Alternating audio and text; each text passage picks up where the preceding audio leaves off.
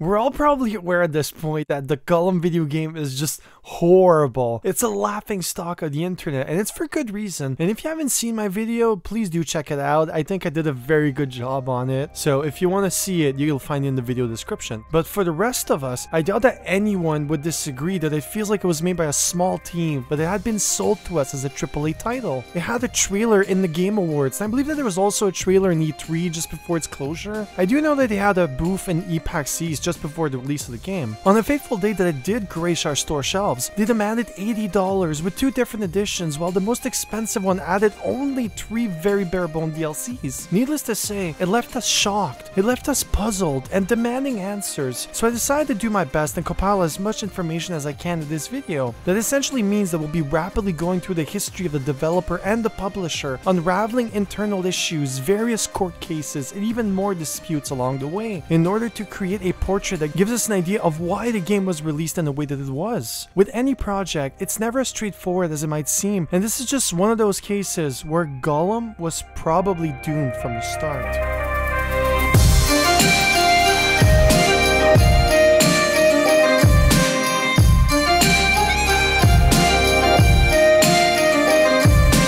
First off, I think that it's imperative that we understand what kind of company Daedalic Entertainment was and how they got to making Gollum in the first place. Daedalic was founded in Germany by the following 2 people on the 1st of March 2007. They started small by releasing their first game called Edna and Arvi, The Breakout. It's about a young girl and their toy rabbit trying to escape an insane asylum, and it was a pretty decently reviewed point-and-click game. Interestingly enough, the game started off as a university project for Jan Müller, and in order to make it, he had to create his own game engine inside Java. Steam had also refused to publish it on 3 separate occasions with the assumptions that, and I quote, their target audience wouldn't care about the game. Regardless, it ended up selling pretty well and put them on the map, so to speak. I also want to mention that the English translation came a few years later and didn't garner as much praise because it was poorly done. Still, it allowed them to go forward and keep making more point-and-click games. The following year, they released The Whispered World, which sold well enough to warrant a sequel called Silence, which sold even better. A year after that, in 2010, they released a sequel to their first game, which sold 80,000 copies at the German retailer and reviewed very well across the board.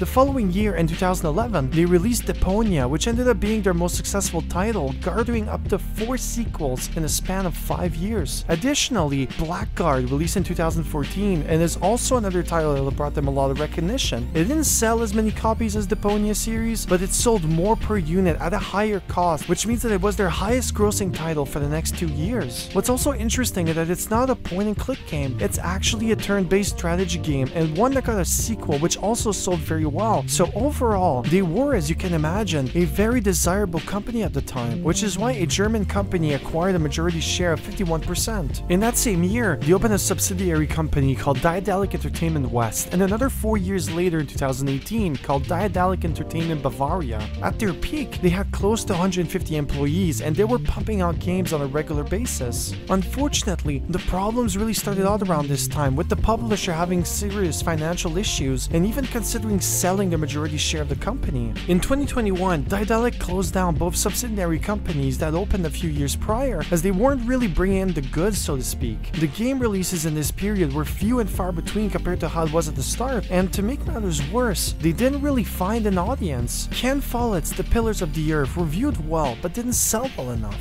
State of Mind reviewed in mediocrity, which in turn reflected its sales. Lastly, you have A Year of Rain, which is another strategy game which had poorly reviewed and currently doesn't even have a Wikipedia page for some reason, so you can imagine that not much love went into it in the end. At some point, they probably realized they needed to diversify and ultimately branch out if they wanted to stay in business. In my opinion, that's probably what motivated them in getting access to the portion of the Lord of the Rings license. Then, in March 2019, they announced that they were going to release the product 2 years after the acquisition. In case you didn't do the math, this game was supposed to release in September 2021, which means that it was supposed to release after just 2 years of development time. Now, this amount of time should sound alarming to anyone that works or follows the industry. They were a small group that wanted to create something out of their comfort zone, but somehow gave themselves a similar time development as their other endeavors. That leads me to believe that either the scope of the game was smaller at the very start and somehow grew and morphed, or they didn't know what they were getting themselves into. On another note, note, I also want to mention I'm not entirely sure of what specific license they got access to. In an interview with VentureBeats done on March 25, 2019, they stated that they wanted to explore Gollum's story before he meets up with the Fellowship, as it was uncharted territory. It's barely mentioned in the book, so it allowed them some space to be creative and to invent their own path, so to speak. In the same interview, they only mentioned the book The Fellowship of the Ring, so I presume that they only got the license for that one book. It starts to explain why it contains so many few set pieces that were used in the movies and in other mediums that portrayed the license. In all my research, they never mention the movies or the other books. They just state the license, which is definitely misleading, but sort of makes sense from a marketing standpoint. Also, during an interview at PAX East 2023 with the Iron Lord podcast channel on YouTube, the representative stated that Gollum is an important character in the story of the Lord of the Rings, and one that has a unique perspective compared to everyone else. They also like the power struggle that he has in his own head between Smeagol and Gollum, so all in all, it felt fresh to them compared to what was on the market at the time. The representative also mentions his survival talents really translate well into the gaming platform. Gollum would have definitely done a lot of platforming in the Misty Mountains, so it makes sense in a way to make a video game out of it. One thing that did change the developer and subsequently the game was their sudden acquisition. Nacon bought all controlling shares of the company for about $60 million,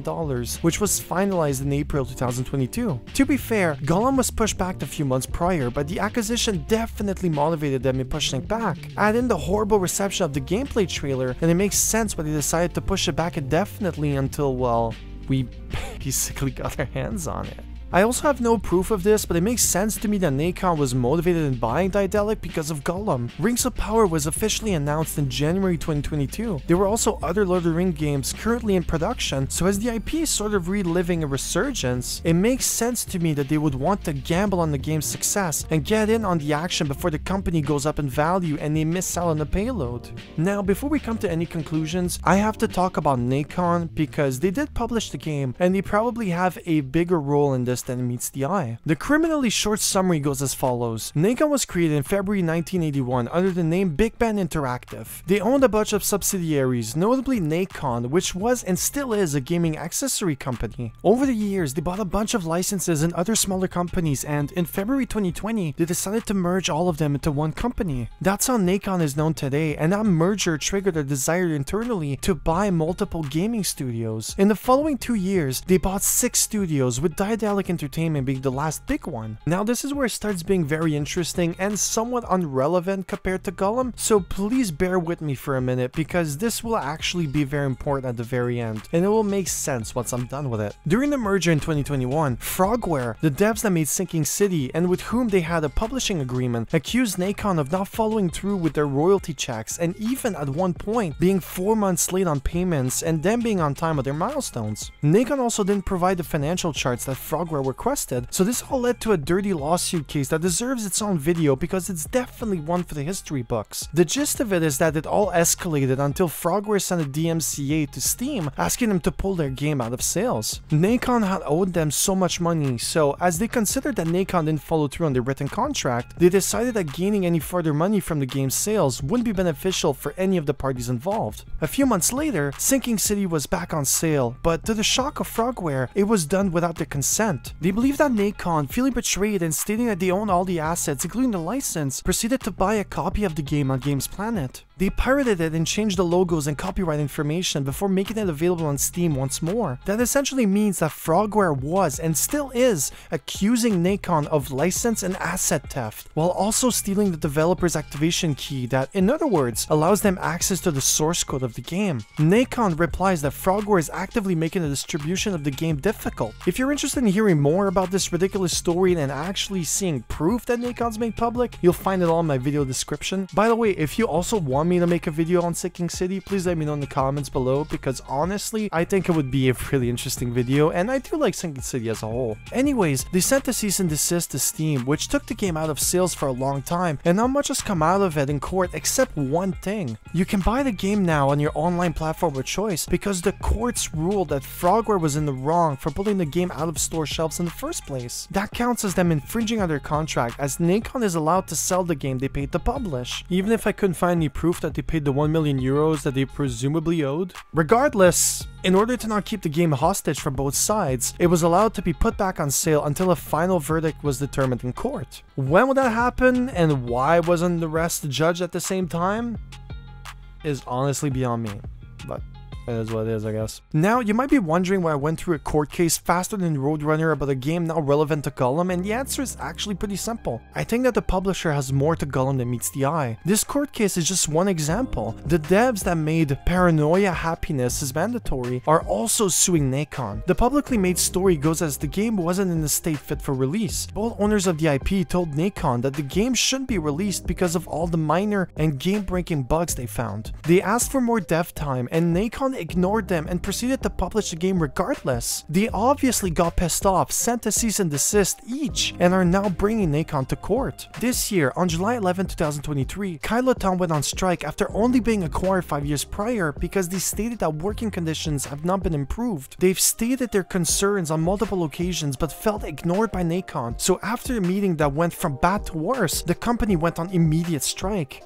Add in the multiple shitty releases that they published in the last few years, and it's hard to feel like the devs at Daedalic Entertainment are the only ones to blame here. Making games is hard work, and during the hate train fiasco that was Gollum, some of the devs publicly stated that they were actually proud of the game. No one sets out to make a bad game, but circumstances that are often out of their control makes it turn out the way that it does, and it's hard to deny that everything wasn't against them. Daedalic was somewhat dying when they got the license. They needed to branch out, so they probably took more than they could handle, and their savior ended up being a company who are going through their own issues. Until all court cases and disputes are resolved and we get the final verdicts, I'll reserve my judgment and just state that Nacon, to the very least, isn't the publisher that they needed. We also haven't received any testimony from the devs, or Nacon, or from any outside journalists, so we can't with all certainty point fingers at someone and decide that everything is on this specific group of people, because it's far more complicated than that. What is definitely sure is the aftermath of Gollum. Daedalic Entertainment released a JPEG apology and went to work on the sequel. They rapidly got the boot, shutting down the project and subsequently the studio. 25 out of a total of 90 employees lost their jobs, and even if Daedalic stated that they'll try to keep them somehow in the company, they haven't stated how or shown it, so they're probably gone at this point. On the other hand, Daedalic still live on as a publishing brand, and even if they try to spin it in a positive light by stating that they're publishing 8 games by the end of this year, I don't see how they'll be able to recover from this. The real cost of Gollum is the future of the company and the people who took part in the project. Long gone are the days where they used to make games that people played and looked forward to the sequel. 25 devs now have to find a new job in this fucked up economy with, well, Gollum being the last thing that they worked on. As for Nacon, well, it's honestly just business as usual. Their net revenue has increased compared to the last year, and they're projecting even more profits to come, so they remain unaffected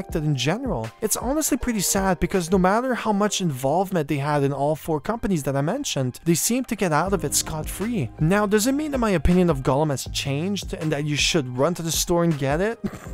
Not a fucking chance. A shit game is unacceptable no matter how you spin it. When people are offered to purchase a product, it needs to be up to a certain standard. It needs to be able to compete with the rest of the market, and I can't imagine a single scenario that I would recommend Gollum over another game. But at the end of the day, I think that it's important that we remember that these games are made by people that they did what they could with the cards that were dealt to them. I also received a comment on my Gollum video from a user that stated that Nacon wouldn't pay for any overtime hours, hired mostly inexperienced people to make it, and that the CEO left the company, but unfortunately I didn't find any substantial proof that confirms these claims, which is why I left it on the side until now. Judging by the fact that they bought a lot of companies in such a short time, I wouldn't be surprised if that was the case. Anyways, the one thing that I'm sure of is that I sincerely wish the best to all the Daedalic's previous and current staff, and I hope that to the very least we'll try to remember Daedalic by the games that they made them who they are, and not the games that took their future away. Even if it's honestly pretty naive of me to think so. And well, that's the end of that, I guess. That's where the story ends. So thank you for watching my video. I hope you found it interesting, and I hope to the very least it gave you a new perspective on the situation. I hope that this in some way gives you closure and makes you understand a little bit more how the industry works, because at the end of the day, I mean, we're all trying to do our best, right?